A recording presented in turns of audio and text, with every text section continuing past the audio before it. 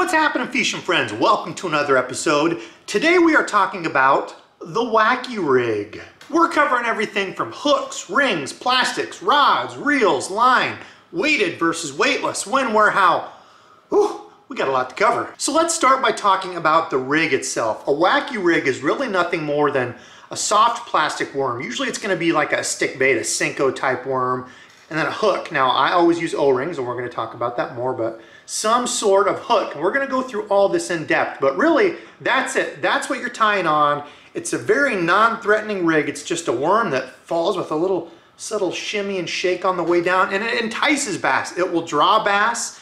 It's very finesse. It's not very intrusive. There's not much going on with it. It's just a little wiggling worm. The Wacky rig, I guess some old boy somewhere probably put a hook in the middle of the worm and said, haha, this is wacky, wonder if it catches anything. Then old boy ends up catching like a dozen bass that day and is like, I might be onto something, and then tried to keep it secret, but it got out. So enough yapping out here. Let's go gather supplies and take a closer look at this. Okay, let's grab a couple of those.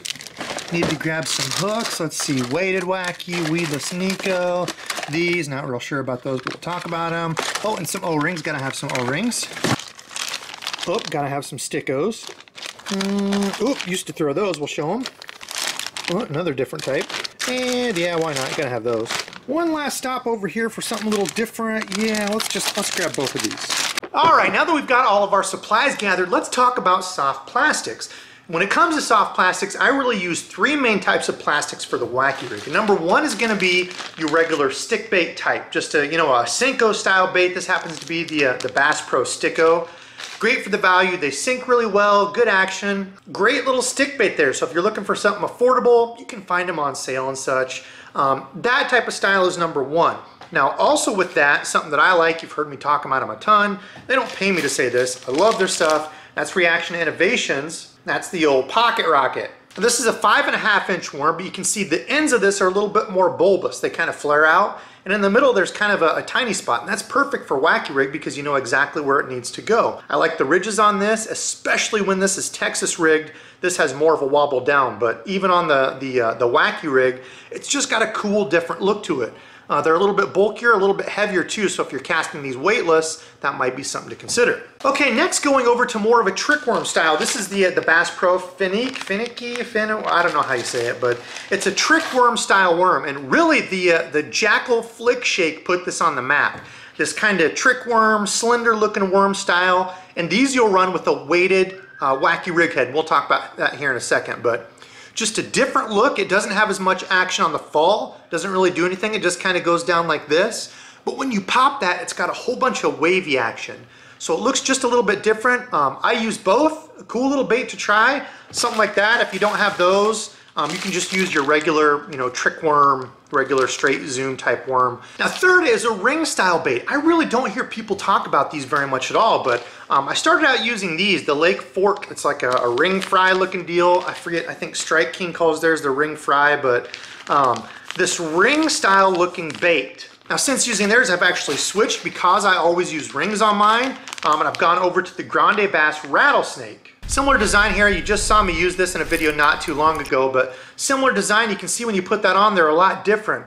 These ribs catch water. It's got kind of a different shimmy on the way down, but just a cool little different presentation, especially if everybody around is throwing a Senko. Try something different. Now when it comes to the colors of your soft plastics, don't overcomplicate it. When I'm in clearer, cleaner water, I'm going to go to a more natural translucent color. So something like this, Grande Bass calls that El Jefe, but it's more like a root beer or a light brown color.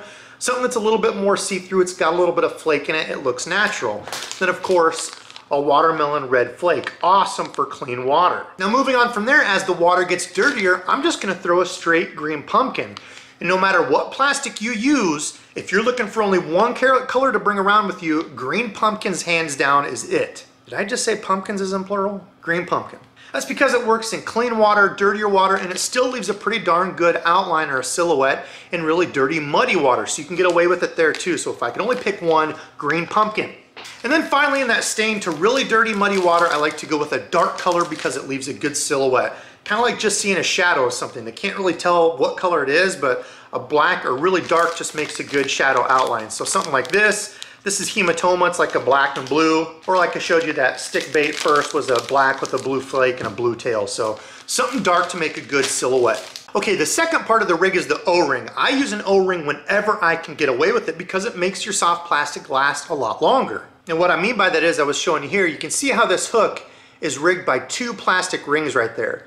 That's actually what's holding the bait on that plastic, those 2 little round rubber rings. And let me show you here. They sell these Wacky tools. They're pretty cheap. You can get them about anywhere now for a couple bucks. But these are nice because they hold your extra O-rings on there, and that's actually how you slip them on the soft plastic. This did not have any sort of O-rings on it, and as you can see there, I just put the hook directly through the plastic, and what happens is when that fish hits it, a lot of times it'll tear through that and you're done with the bait in one fish. So it's really easy to do. You just take the head of your bait, put it up here in the little tool there, take 2, now remember 2, pull it down on here, and I'm going to show you why.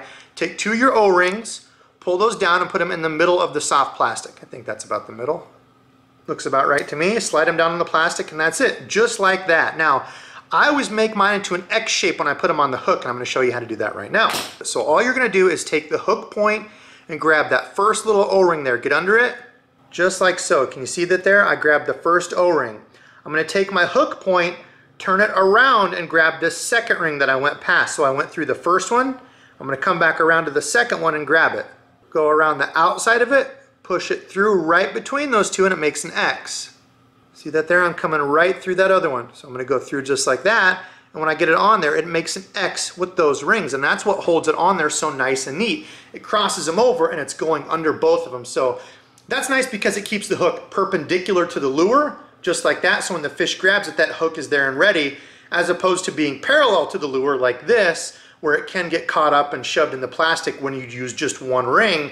It's going to look like that. Now I get asked a lot about specific sizes to the O-ring. These are what I've been using. These are the clear ones, the Wacky ring O-ring tool. And when you look at these on Tackle Warehouse, they give you different sizes. So when you go to a smaller size like this is a number 9. It works good for the little bit smaller stick baits like this. This is that Reaction Innovations Pocket Rocket in the 4.5 inch. So it's a lot smaller in the middle, or something like this, these Grande Bass rattlesnakes, it's smaller in the middle. They sell different sizes of those, so be aware of that, because if you have a real big one on the stick bait, there's a chance that it's going to kind of slide and move. Okay, moving on to the hooks. When I first started out, I wanted to try to run my Wacky rig weedless, but as I learned going on, if I'm going to throw around wood and cover and such, I'm just going to go to a Texas rig. I always throw my Texas rigs on a Baitcaster, so I can go up to 15-pound, all the way up to 20-pound line if I need to, with a larger, heavier wire hook. Now I started throwing these weedless Wacky hooks when I first started. Unfortunately, the hookup ratio on these is not very good at all. I personally don't use them anymore for that reason. I just miss a ton of bites. So I moved over upon recommendation, I couldn't even tell you where, but to these Wacky rigs, they're actually a weedless Nico hook. Now these come in a weedless or just the regular without the weedless. It's quote unquote weedless. It's just a couple little pieces of stiff fluorocarbon there. It does help with grass and such, but if you're running it around wood, you're still going to get snagged. So be aware of that. If you're throwing it around a bunch of wood and such, I would just go to a weightless Texas rig stick bait where you know for sure you can really rig that weedless. But the Nico hook is what I recommend, either a size 1 or a size 1/0. And I thought I had one here. Oh, it's the one I was just using there. That is a size 1/0. So you can see there, not too big, not too small. A size 1 is just a little bit smaller. So find what you like, but I think a size 1 or 1/0 is perfect. And then of course, when you're running a soft plastic that doesn't have as much salt, like as I was saying, those rattlesnakes, they're not super salty. They're almost more of a floating soft plastic. So I always run those with a weighted Wacky rig head. 1/16 or 1/8 is my favorite. There's all kinds of styles out there. VMC, I think this is actually an Arky head I got for Walmart. They sell them there pretty cheap. All kinds of different ones out there. They do have the little wire guard on it. So again, a little bit of weedless, but it's not gonna save you from everything. So comment below if you have a Wacky hook that's actually really weedless, something better than that. Comment below and let me know. I haven't found one. I found the VMC Nico hooks to be the absolute best. Hookup ratio is good on them. I've never had a hook breaking problem. So if you found something else different that you really like, comment below and let me know. Okay, let's jump over and talk about the setup that I fish my Wacky rig on. Now, to me, a Wacky rig stick bait is more of a finesse version of like a regular Texas rig stick bait. It's got more wiggle. I'll generally go down to a little bit smaller stick bait, like a 4.5 inch, when I'm trying to get really finesse, and I always fish them on spinning tackle for that reason. I'm using a lighter wire hook, a little bit lighter line. Great for those places that are extremely pressured, or if you've got, real clear water where you think the fish can really get a good look at line, going to finesse helps. So overall, my favorite rod to run is a 7-ish foot medium power spinning rod. It's gonna be just your regular medium power fast action. That's gonna do great for all your wacky rig, shaky head. It's just a very good all-purpose rod. So that's what I run for my wacky rigs. Grab the reel of your choice. This happens to be a Lew's Speed Spin. It's like a $59 reel, but I like a 3000 size. The bail's just a little bit bigger. You can bring in a little bit more line in case that fish runs at you. So with these type of reels, a lot of them are gonna say the same speed, but the bigger, did I say bail? I'm sorry. The bigger spool you have, the more line it's gonna hold. It's actually gonna take in more line. So you have to remember with the wacky rig, you're working the rig with your rod, not the reel. The reel's just taking up slack line. So I like a 3000 size. You pick what's comfortable to you. I always run 10 to 15 pound braid. Generally it's gonna be 15 pound for me. 10 to 15 pound braid to a fluorocarbon leader. That's important because fluorocarbon sinks, so it's gonna help bring that lure down. If you use mono or just straight braid, it's gonna fall a lot slower. So fluorocarbon leader, and when I tie my leader up, I personally use the Alberto knot. It's my favorite. Just make sure that when you rig up your knot and tie up your lure like you're gonna cast it, that your knot right there, make sure your knot does not go down into the spool of your spinning reel. It can get caught in stuff, it can hang up, so just make sure your connection braid to leader knot is between your reel and that first guide. That's where I like to have it. So it's about 6, 7-ish foot of fluorocarbon leader. All right, let's get into the when, where, and how. When do I throw a wacky rig? Well, let me sit down. Let me get up here and get more comfortable. So when do I throw a wacky rig? Well, if we're talking about time of year, it's honestly one of those things you can throw almost the whole year. At the beginning of the year when those fish are coming up for pre-spawn, you can certainly throw it up there around them in the shallows. A lot of guys use it as a bed fishing bait, so when they actually are spawning, they're on beds, guys will use it that way. My personal favorite is once you get into the summer months, especially as the summer drags on, weather gets hot, water gets hot, those fish get kind of lethargic, and they're gonna be up close to cover, right? You get those really sunny days and the fish just aren't crazy active. So throwing the wacky rig around really high percentage spots, under docks, next to a log, anywhere where you think a fish might be hiding to ambush that is a perfect time to throw it. It's great when you've got spots that are really pressured, like I said, clear water. So there's a ton of times, even right now, as it's going into fall, fall transition is a great time to throw the wacky rig. Those fish have been pressured all year. They're kind of in that weird category where they're all spread out. It's strange fishing. And even into fall, as the water gets colder, me and my buddy, I think a couple years ago that was, Matt and I were arguing about it. He's like, dude, I still throw a stick bait all the way up till it's super cold. I'm like, no. I had a challenge with swim baits, which is what I said would catch more fish, versus stick baits, and the stick bait caught more. So there's never a bad time to really throw it. Get out there, fish it, find where it works best for you and your waters. Next up is the where. Where do I throw a wacky rig? Well, for me, it's kind of a spot target lure. So high percentage spots, specific targets, that's where I'm gonna throw the wacky rig. It's not something like a spinner bait or a crankbait where I'm trying to cast to as many different spots as I can and just cover a bunch of water. So what I mean by high percentage spots is, like I was saying, skipping it up under docks. As that sun come out, docks are gonna be a good spot. Actually, Gary Klein, that's been an MLF, gosh, was that last year? A Summit Cup, I wanna say, but Gary Klein and I think it was Mike Iaconelli were in a northern lake throwing, it was the General, the Berkeley General, just a regular stick bait, long cast at those floating docks that they have out there. We don't really have them here in Iowa, but as you go up into Michigan, Minnesota, and even east, they'll have those little floating docks out there, right? Isolated cover, especially when they're in front of like a mouth of an inlet, different spots off points, but they were having luck throwing at those isolated targets. So anytime you see something isolated, like for me around here, isolated brush or bushes or an isolated log or a tree stump, those are always good spots to hold at least one bass. So you hear me all the time say, see wood, pitch to wood, bounced a couple times. That's why you get on those little isolated spots. It's a great high percentage spot to find bass. It might be one little boulder clump or transitions in the bank when it goes from a whole bunch of reeds to grass. Right on the edge of those reeds is a good spot, or a whole bunch of rock and it goes to sand. Right on those transitions in the bank, those are high percentage spots to look. Of course, around here we have a ton of grass. So one of the only spots that I'll kind of work at a little bit more, and I'll talk about that here in a second, is grass lines. We have a ton of grass lines through the year, a great spot. You know, if you have a drop off right by a grass line, that little kind of funnel in there is such a good spot. Work it all up along that grass line and find spots where it's different, where there's like a little inlet or a little spot that sticks out more. Grass lines are a good spot as well. Now, how do I work a wacky worm? Well, the big thing with the wacky worm is all of its power, its drawing power, its, I don't know, magicalness. Is that even a word? I don't know. The power behind the wacky worm is the fall. So most of the time, I would say 9 out of 10 times, I'm gonna get bit when it's on the fall. Maybe 8 out of 10, sometimes when it's sitting on the bottom. But most of the time, it's gonna be on that initial pitch, that initial throw in. So you wanna make sure you're getting a good distance, not getting right up on top of them and dropping it. Getting a good distance so those fish can't see you, a good gentle pitch or, you know, cast, so it's not super loud hitting the water, and just let it fall on slack line. And what I mean is, as soon as you throw that out, let a little bit of line out, let it fall. Unhindered, it's just gonna kind of wiggle all the way down, and that's what you want. You don't want to throw it out and have it wiggle and then start reeling in. It does some crazy stuff. That's gonna scare the fish off.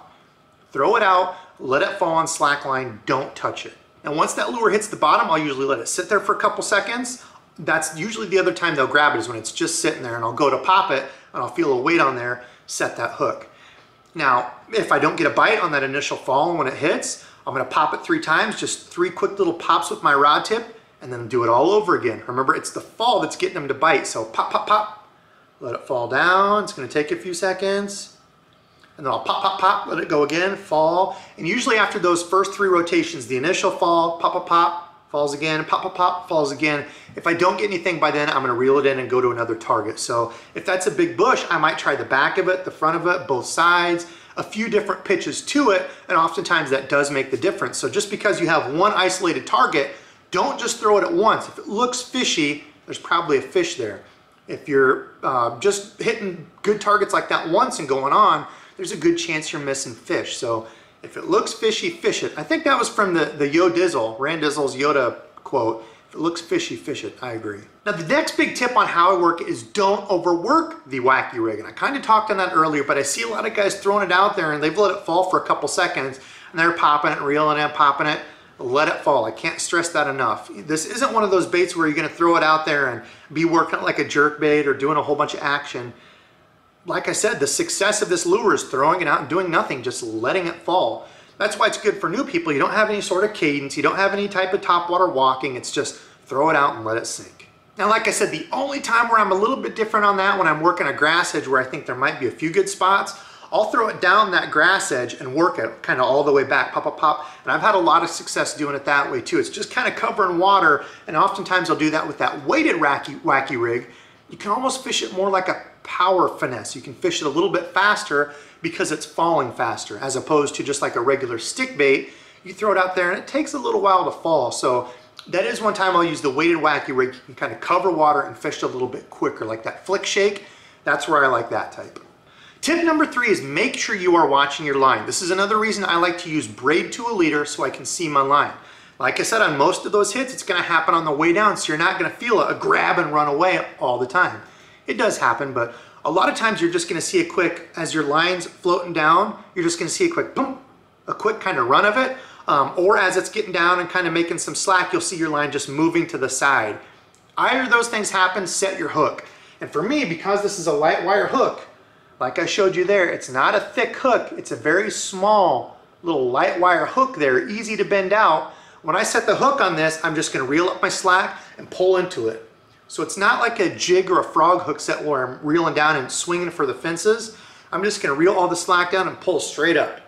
Those light wire hooks, they're like needles, those will go through easy, so you don't have to really reel down and swing as hard as you can. Remember, you're using light line. That leader is gonna be anywhere from 8 to 12-pound fluorocarbon leader. You don't want to swing super hard and put stress on that knot, so just reel it down and pull up into it, kind of like a Ned rig. So overall, as long as you have the right gear, the right setup, the wacky rig is such a fun rig to use. It's great for beginners. You look at guys on tour, they're throwing this. This isn't just something that some guy off the street, some brand new guy should throw. Everybody throws it. It catches fish, it catches big fish. Some days it catches a ton of small fish. You're gonna see a day coming up where I caught over 30 some fish on this exact rig right here from the old aluminum kayak. It was a ton of fun. So if you've not thrown the wacky rig, if you haven't given it much of a chance, give it a try. Like I said, kind of sparse cover, If it gets real thick, real crazy, I'll go over to just the regular Texas rig stick bait, but man, this thing will catch them. All right, fishing friends, that's gonna do it for me tonight. Comment below and let me know what your favorite Wacky rig setup is. Is there a specific lure, a specific hook, anything that differs from mine, or if you agree with anything I said, comment below and let me know. I appreciate that a ton.